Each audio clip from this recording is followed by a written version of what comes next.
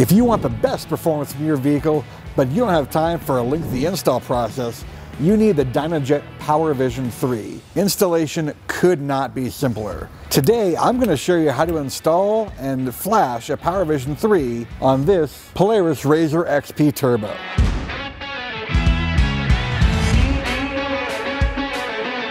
We engineered the PowerVision 3 to be a plug-and-play tuning solution for your vehicle, whether that's a motorcycle, snowmobile, ATV, jet ski, or one of these bad boys. Now let's go ahead and install the PowerVision 3 just to show you how easy this process is. Included with your PowerVision 3 is this diagnostic cable.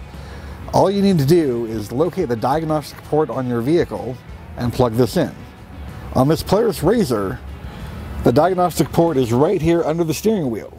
All you have to do is simply disconnect it from the dust cover, plug in the PowerVision 3 like so. Push to hear the click, and it is connected.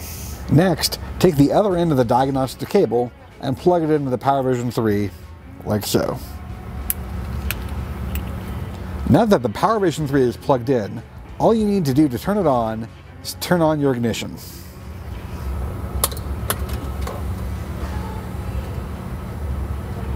While the diagnostic port for this Polaris RZR is underneath the steering wheel, if you have a bike, jet ski, snowmobile, or other vehicle, it could be underneath your seat.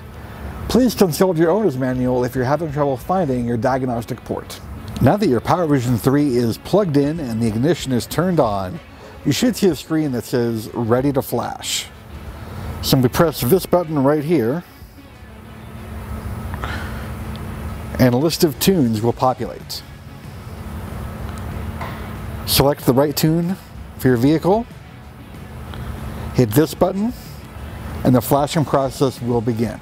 You can go to Dynojet.com to find the latest tunes for your vehicle. Now that the PowerVision 3 is installed, you're ready to make your next ride the ultimate ride.